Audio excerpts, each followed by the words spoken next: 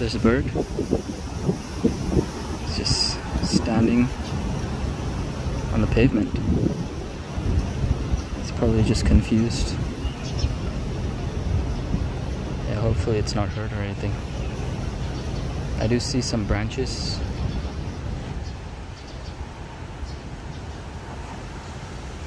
Might have fallen out from this tree. You never know. Let's walk to it. Maybe it'll fly away. Oh. Hi everyone, how's it going? So it's a Typhoon 8. Winds are actually quite strong. Let's have a look.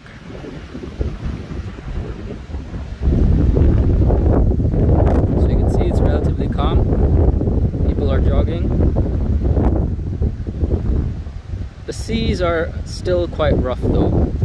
So I guess the Hong Kong Observatory is correct in that they should take precautions. We don't want to have any unfortunate accidents should the signal be prematurely dropped to a category 3. So let's have a look at the sea. So you can see it's actually quite windy. The wind is strong enough to force the water out of the sea at particular points, at specific points. So you can see here. Yeah. Unfortunately, as I said in my previous video entry, a lot of trash does accumulate, does pool at specific parts of the ocean, in the coastal areas surrounding Hong Kong. It's quite unfortunate, but you know, it's just one of those things. If items are not secured properly, you would end up losing them at sea. So let's just have a look at the waves here. Let's have a look at the bay. There is still some light rain. It's not as strong. And my dad did go down earlier and he said that actually it's not like that. So hopefully the signal should, I think it will go down. It will be downgraded by at least 4 o'clock today.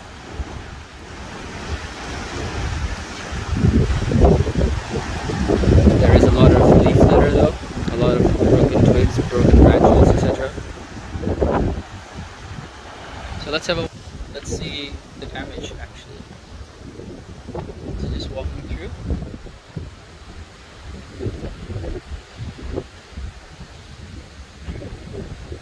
So again, we have our trees, relatively safe. As I said, the major impact of the typhoon is now over. Now we're just feeling bits of its tail, I guess, as it leaves the Hong Kong area towards Hainan Island, which is a part of China. So let's have a look. Yeah, it's starting to rain. A lot more people outside. I guess they just want to see the aftermath as well. So, the winds have taken care of most of the trash. You can see,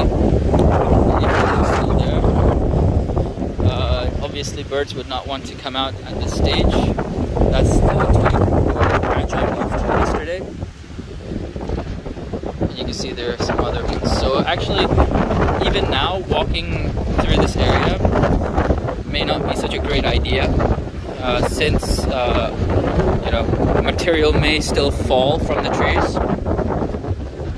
Have a look at this. Yeah. Maybe the situation is worse down the line, but so far so good. It's actually not that bad.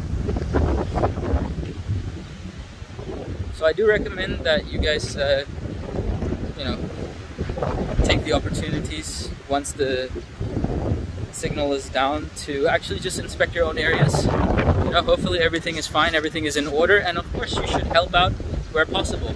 Obviously don't mean cleaning the entire area. That would be great if you can, but you know, remove the major obstacles. You can see. Yeah.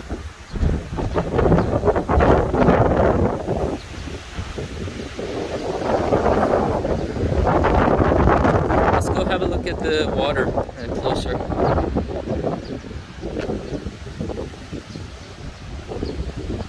You can see the direction of the wind as well. It's forcing the water through this channel. Again, that's Layun Mun village. I just wonder if there are people out and about on the other side, just like us over here. There shouldn't be. I think that area is pretty dangerous. You can see that there are old abandoned buildings here that were once part of the village, but of course it may not be such a great idea. So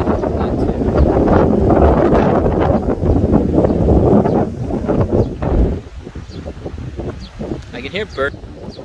Hey! There it is, look at it. Anybody?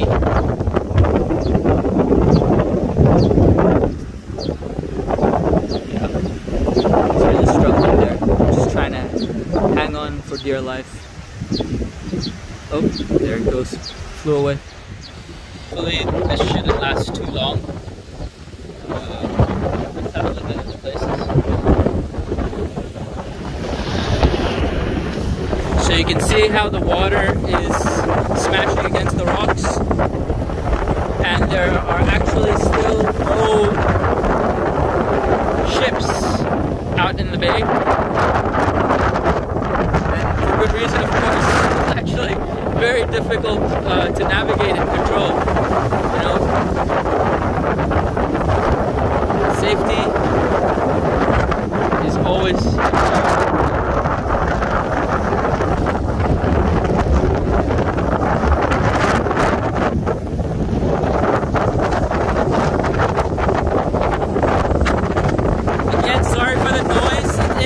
very windy right now.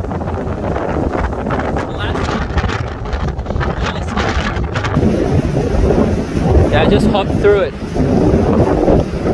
You see how they have to be very cautious. Find the right relevant cover.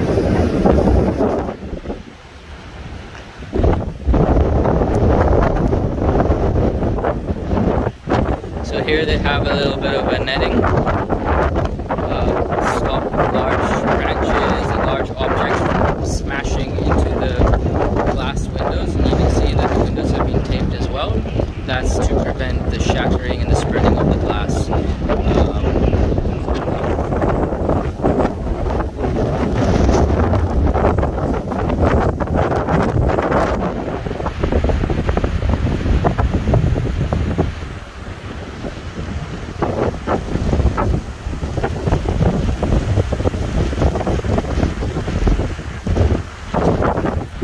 Actually, when it rains, it's not the rainwater that really affects people. It's actually the wind, the pressure generated by the wind that causes the problems. It can force the water into your windows. So you have to be very careful whenever you are preparing for a typhoon. You don't want to take any risks. Objects could be flying around, they could smash into your windows, so many people have actually taped up their windows. But you can see it's pretty clear. So we'll scoot on ahead to the other side.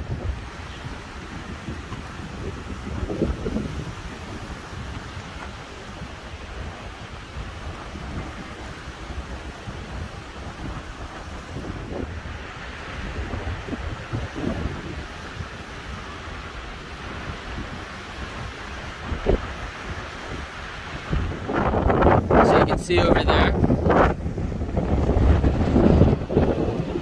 there are a lot of people out and about who want to experience the typhoon. Many people want to take a picture. Many people want to make videos. You know, hengfachuen is a poster child for typhoons. Especially in the past few years, it seems to be the most negatively affected area in Hong Kong.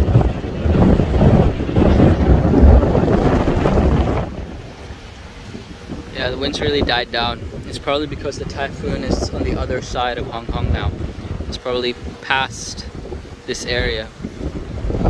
That being said, although it's calm here, it may not necessarily be calm in those areas that it's presently at. So let's just hope for the best for everyone. There is some very minor coastal flooding, very minor. It's probably because the drains are quite clogged up with leaf litter and other debris. So you can see here.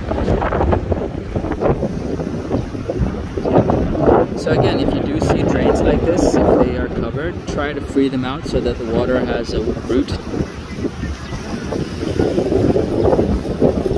There is always garbage around.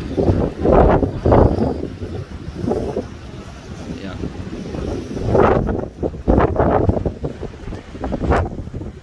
So you can see here the Hengfachuen Property Management has basically erected these barriers to prevent mass inflow of water, and this is a precaution they started taking ever since Mongkor hit, and I think it's very, very good of them to adapt.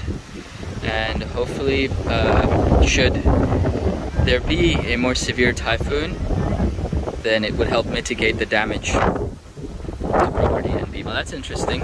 I noticed that the crane has been moved so that it's no longer resisting the direction of the wind. That's actually very smart. That way there's less stress on the structure. But you can see here, there are many people out and about. Just want to record this moment. But personally, I think, you know, hengfachuen is great, but it shouldn't be used as a poster child for typhoons. I'm sure there are other areas that are equally affected. Hengfachuen just seems to be getting a lot of unnecessary exposure.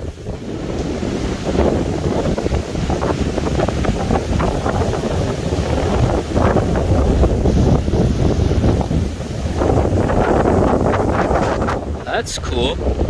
So in my previous video, I was wondering why they put this barrier right in the middle, and I kind of realize now. You see, it's actually serving as a bridge between two barricades.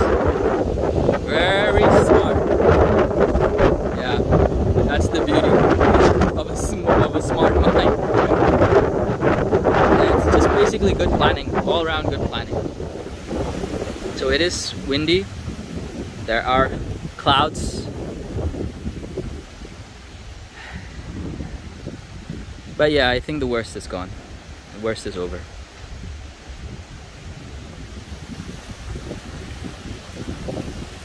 So I do hope that you guys enjoyed this one. Hopefully it's not too long. I'll try to keep it short, but yeah, hopefully everything should be fine. Take care, guys.